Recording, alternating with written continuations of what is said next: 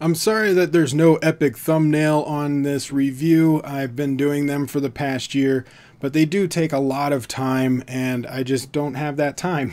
So I'm not going to be able to do them anymore, just so I can try and get more reviews out for you guys. Again, I'm really sorry, but here's the review.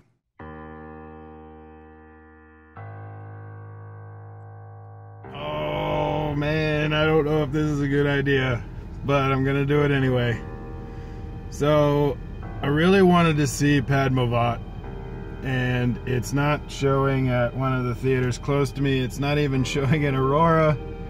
It's showing in a farther away theater in South Denver. So I have to work tonight. It is 8:40 in the morning and I have to work tonight at 6. So I'm seeing the first showing is at 10:30. That'd be 3 hours. 1:30 I get home, maybe 3 or 3:30. And then hopefully nothing goes wrong on the trip. I don't think it's a good idea.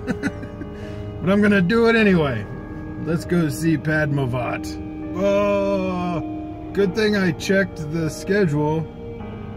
They updated more showings today, which I don't know why they would wait until this morning to update show times for the day of the movie. You should have this stuff up like a week ahead of time. But thankfully, it is showing at the theater that's only a half an hour away at 11:45. So I would get out at 3, be home I would be home around the same time. But I don't have to leave here until like 11. Woo! That's awesome. Yay! Oh, that's so much better. Oh, it's so much better. Thank you. Man, they need to release these show times at least a week before the movie comes out, or 3 to 5 days maybe, but not the morning of. Because if I didn't look it up to find the map for the theater in South Denver, I wouldn't have known. I guess for Indian movies, I'm just gonna have to check show times the morning of the release, just to make sure it's showing at a closer theater. That's crazy. Alright, cool. I'm gonna go get breakfast then. Yeah! So I'm in the theater trying to see Padmaavat, and the projector is broken. Oh my gosh. I got all the way down here. We're about to see the movie. Projector's broken, so they gave us these free passes to come back and see it another time. But I don't know when I can get down here again. I'm gonna try and see it next week, but I work all weekend. I don't know if I'll be able to get out here. Sad Koricon. I'm sure. But stay tuned. I'm gonna try and see it, because I really want to see it. Alright. Okay, attempt number 2 to try and go see Padmaavat. It's Tuesday night, and it's the only time that I could go, but the problem was I'm having car trouble, and so I couldn't get out there again earlier. And I convinced, whoa, bumpy. I convinced my mama to go and see the movie with me so she could drive us, and I'm basically using you for your car. No, I'm just kidding. I'm glad you love me so much. No, but you know, I think she'll like it. It's up her alley. More bumpy. And yeah, so hopefully the projector doesn't break down, like my car is not working. There's a lot of things that keep getting in the way and not wanting me to see this movie. And this is probably the last time I would be able to see it before it jumps out of theaters, because I've only seen show listings up through tomorrow. I don't see any show listings for this weekend. Of course, they may be adding it last minute like they did last weekend. So, hopefully we'll go see it. I'll let you know if we did. Actually, you would probably already know since you're watching the review right now. It's sold out. Ah! I can't believe Padmaavat is sold out. Ah! Alright, so maybe the showings, since they don't have anything listed after Wednesday, maybe tomorrow, and I can't come tomorrow, I've got to work tomorrow. And I still don't want to try to go to South Denver, which I can't do tonight anyway because there's no more showings that we could get to in time. And we don't really want to go to South Denver. And also, I can't even go to South Denver tomorrow either. Yeah, I can't go tomorrow. But they're not showing any show times for later in the week. I'm hoping it's in theaters for longer than a week. I mean, if it's sold out tonight, maybe they'll keep doing showings. I don't know. It's frustrating. But anyway, I'm going to try and see it if some showings show up for this weekend. I don't know when I would be able to. Maybe Friday if they have showings on Friday. I don't think I work, but I need to check. Anyway. If you're watching this and there's no review, it's because I wasn't able to see it and I decided to just put up the vlog anyway. And if you're watching this and there is a review, I guess I saw it.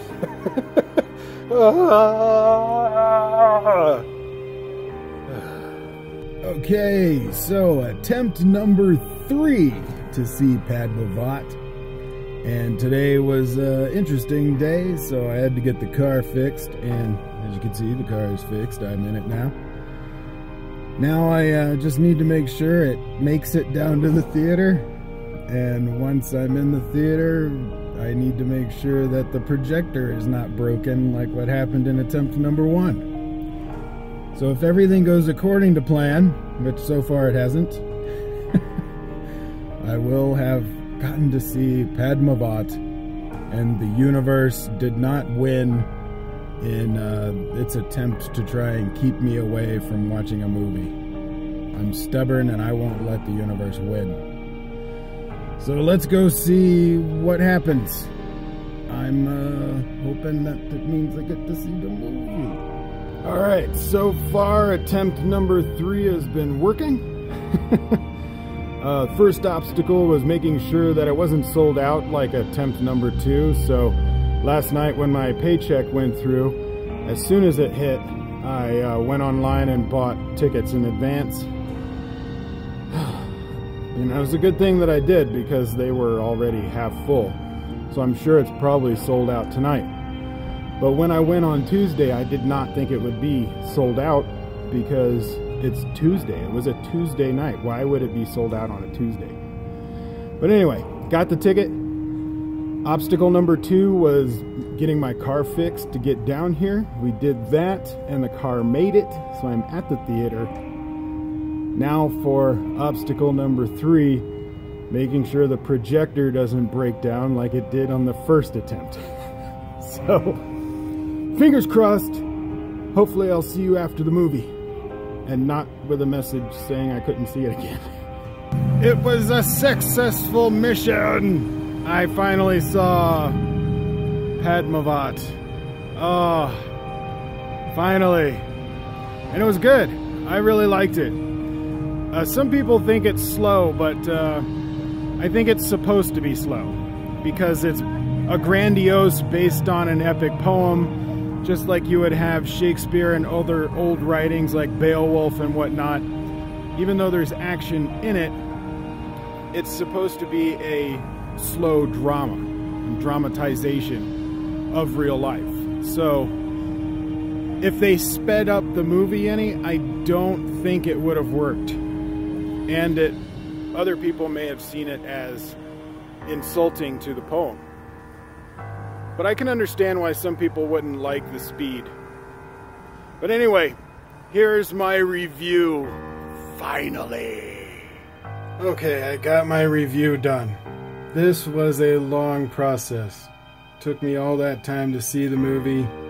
Took me a while to find time outside of work to film the review. And then we had all those trailers that had dropped, but I think I'm going to do something different in the future for trailers because it's getting in the way of reviews, and I would rather do reviews, but whatever.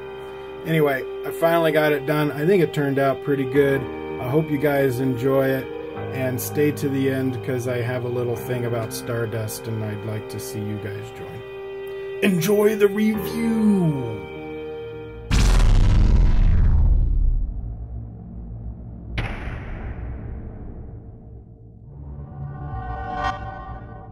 Hey everybody, Koricon here, and this is my review of Padmaavat. This is going to be a spoiler-free review, but before I get into that, I'd like to give a message out to the good people of the Rajput community.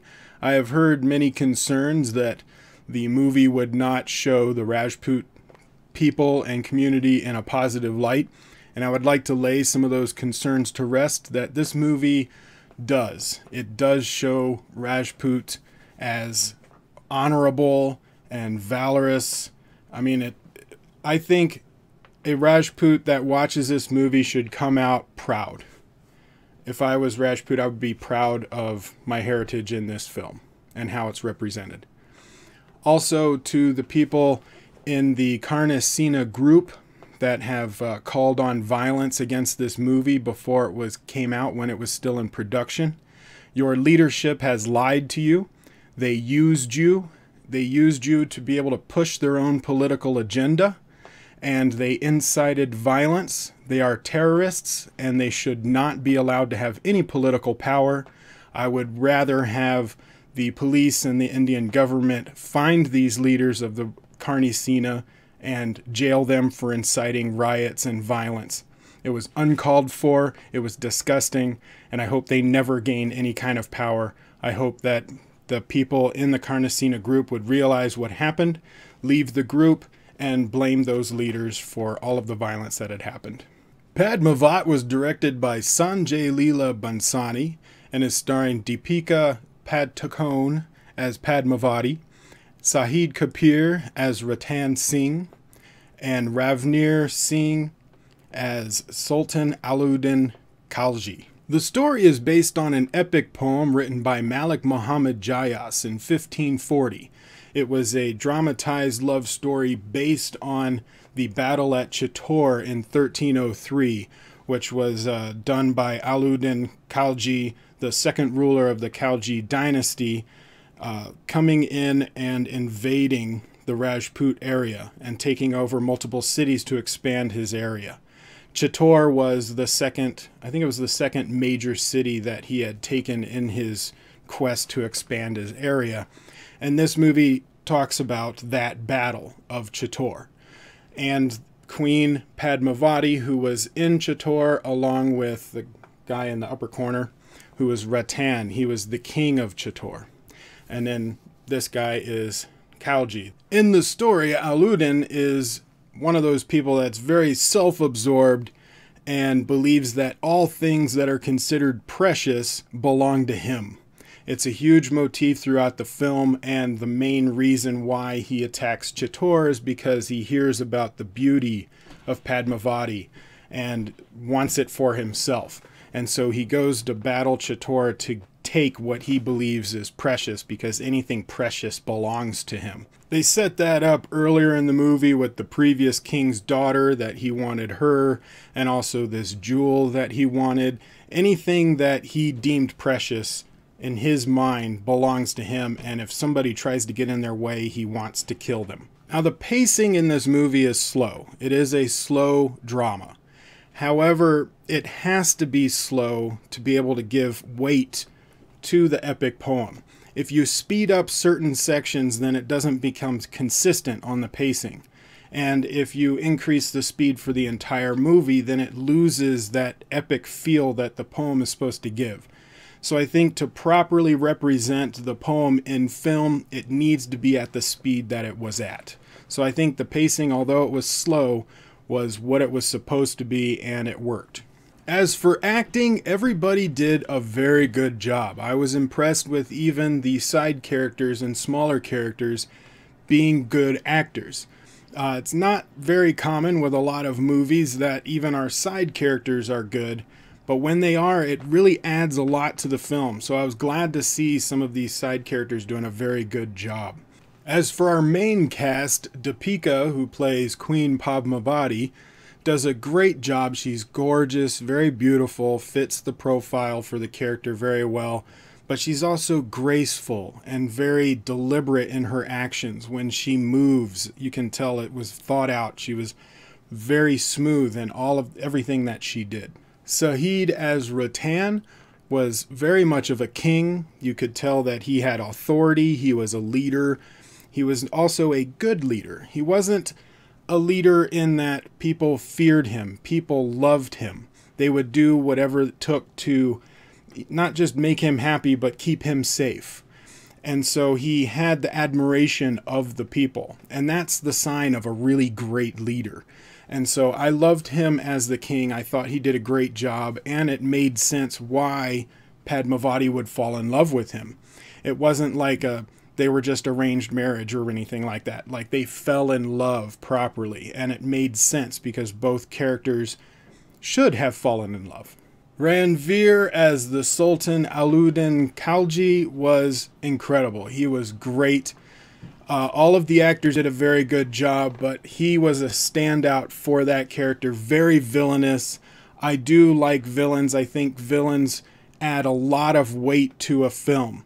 Your heroes and your good characters can be great, but if they don't have an equally good villain to offset, then it doesn't work as well. And so his character coming in, he did an amazing job. I loved his performance. But another performance that I would like to highlight was Jim Sarba as Malik Kapoor, who was the assassin and assistant to Ranveer. He was in love with him and would do anything for him. And I thought he did a great job of playing really crazy. You could see it in his eyes. Like whenever he killed someone or did anything for him, the admiration and just joy he would find in those crazy eyes. He did a great job. And I just wanted to mention that. There's a lot of movies that have a slow pace and that were dramas, but the acting is over the top, like a soap opera. And that pulls away from the drama. So they needed to tone it down and make it more of a realistic style drama acting, which they did. But also when they needed the over-the-top moments, especially with our villain, Khalji would need to be over-the-top but not cartoonish. He still needs to be a villain, not a funny villain. And he does that balance very well. One of the things that I've talked about with you guys before when you say, why don't I watch a dubbed version of something? And I say, because I want to hear the actor's performance. A lot of times that doesn't really come into play. It doesn't add or take away too much from my viewing, especially for something where it doesn't matter too much, like an action movie. But in something like this, it matters a lot.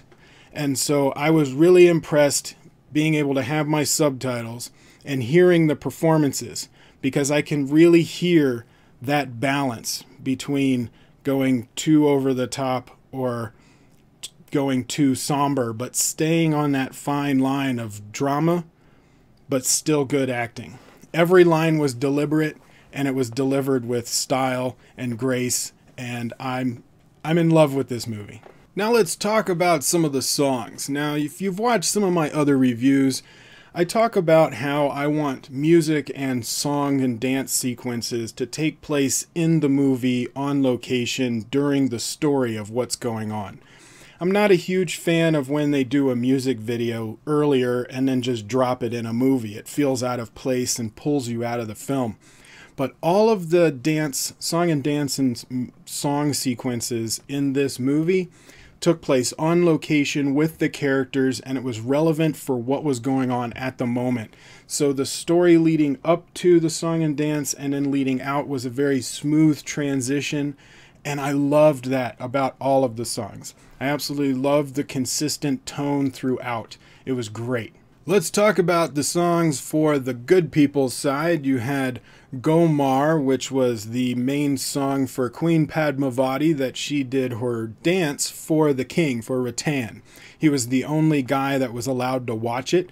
It had all females in there, and he was the only male, and the dance was for him. But the choreography in that dance was awesome. It was beautiful. The cinematography for it was beautifully shot. You had the firelight with the grand scale of the set going on. There's a music video for it. I'll link all of them in the description below so you can check them out. But the twirling of the dresses, and I liked how the camera would move in and out of the dance sequence near the end. A lot of it for the first half of the song, you have more of a wide shots, which looked great. Some character cutbacks, but then you had some of the dancing going on inside the camera, moving inside the dance, and all of the movements were perfectly timed with the other people that were dancing with Queen Padmaavat. So it was awe-inspiring. It was beautiful to watch, just to see the synchronization of everybody. It was great. Another one of those songs was Ek Dil Ek Jaan, which was the song for the love story between Ratan and Padmaavat. And I thought it did a very good job of showing that love, especially when they had the montage scenes of them kind of playing with each other, joking around. You could tell that they were falling, and you believed that they were falling in love. So I thought that music set to the little montage of what they were doing with each other added enough weight that you believed they were in love. And I thought it did its job very well. The first song on the villain side was Binte, which was the song about Malik's unrequited love for Alauddin, and that he had to see everything from afar, that he loved him but no one really paid attention to him, and he would do anything for him, even allow him to go and meet women, even though he couldn't be a part of it. The song was good as a song. Watching it afterwards when I was preparing for the review, I was like, this is a good song. It sounds good. It works very well.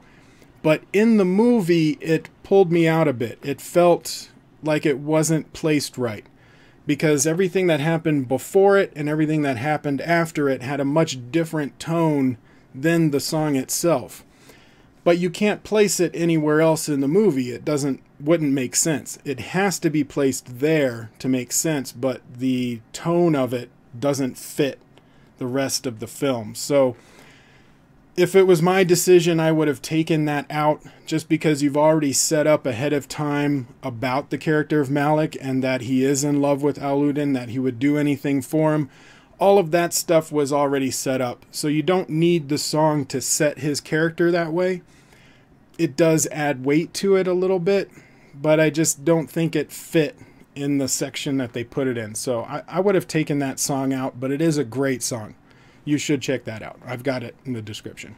The other song for the villain side was Khalibali, which I loved this one. Not only did the song sound really good, they had a great use of drums and percussions in a very energetic style, but the choreography was incredible because it was very fast, it was very frenetic, and they had things like they would all be jumping up and down, but their faces would be stable. It's just their legs and arms going up and down. And a lot of movements were very stark and very quick. But the synchronizing of all of those movements with everybody in the background was nearly perfect. And that's hard to do for something that's moving that sharp and quick. With Ghoomar, everybody was synchronized, but it was a slower, more kind of deliberate feel to it, very smooth in the way that they moved. So I think choreography-wise, it would have been a little bit easier to time everybody, but it still looked gorgeous. But with Khalibali, the movements, because they were so quick, it would have been a lot harder to have everybody synchronized to the same steps. And again, with this one, just like Ghoomar, the camera goes inside where they're moving, you know, they're dancing around the camera. And so the camera movements inside and outside the dance sequence were great, and they were stable and smooth and beautiful. I loved it. It was my favorite one. I probably listened and watched that video a good 5 times while I was writing my review. Just like the main songs, the background music also fit the tone of the movie perfectly. They did a very good job of using drums, percussions, wind instruments, the string instruments in a way that really felt like it was adding value and weight and scale. So like when you had the large set pieces, the background music really elevated that feeling of awe of the large scale. When you were doing small scale and you had like interpersonal relationship stuff in the story, the background music really added weight to what was going on. So the emotions for everything in the movie got elevated by the background music. It was great. I would also like to give recognition to the cinematographer Sudeep Chatterjee. Did a great job showing the scale of the sets, of the costumes. The costumes were very important and they looked gorgeous, very heavyweight looking costumes. You could tell they spent a long time making those along with the sets, but his use of light with firelight was impressive. I love firelight in general, but I loved the way he utilized it. It didn't make any of the parts of the set dark. He made sure everything was lit so you could see it all, but the flicker of the flame really licked the entire sequence, and I loved his cinematography. Overall, cinematography's on point, directing's on point, acting is on point, the music is on point, the songs were good. My only negative would be the song Binte I didn't think really fit in the movie. They had already touched on his character before. It wasn't needed and it didn't fit the tone of the rest of the film. But it's still a really good song. And the pacing is slow, but it needs to be slow. If you speed it up, I think it would take away from the epicness of the poem and wouldn't really showcase it properly. So overall, I'm going to give this movie an A. I really like this movie. I'm glad I got to see it, even though it took me 3 attempts and almost over a week to go and see it. But I really like the movie. I think it's probably going to be one of my favorite movies of 2018, even though we're only in February. I mean, I still have another 10 months to go. So right now, it is my favorite movie of 2018. We'll see if it keeps that for the rest of the year. But what do you guys think? Comment below and let me know your thoughts on this movie. What did you like? What did you not like? What do you think I got wrong? Where do you agree with me? Let's get a discussion going on. Keep it civil down there. Like, share, subscribe. Tell your friends. And I will see you on the next video. Quick promotion, everybody. I'm having fun using the Stardust app, which allows you to make up to a 30-second reaction to movies and TV shows, and I'd love to see your reactions and put them in my videos. If you're interested in that, download the Stardust app. I've got a link to it in the description below, and make sure to follow Koricon. And whenever you make a reaction, make sure that you tag Koricon so that I get notified and can see it. Whenever I make a reaction video or a movie review, and I see your video, I will take clips from it and put them in my video. If you're a YouTuber, make sure to put your YouTube channel name on your reaction if you want free promotion. And if you're a fan of my channel and just want to be in there, great. So tag me on your reactions. And to be totally transparent and honest with you guys, when you download the Stardust app, the first person that you follow gets credit for the download. So if you want to follow me and give me credit, make sure that you follow me first. If you want to give your favorite YouTuber a credit, make sure that you follow them first. But either way, make sure that you follow me at some point and tag me in your reactions so I can get them in the videos.